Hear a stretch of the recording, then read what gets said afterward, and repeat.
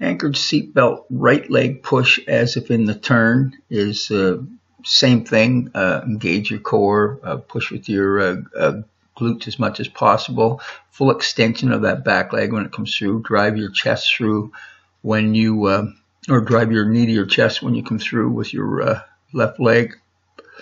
Really make sure the weight stays mid-blade, knee drives forward. Get a little lower than that would be nice, and don't let your chest pop up as you come through. And make sure that you have a nice stable position. This drill is to be done both sides, so you'll do it on the other side. The other thing to make sure of is that you have a nice little notch for your foot to go in so you don't slip out while you're doing these.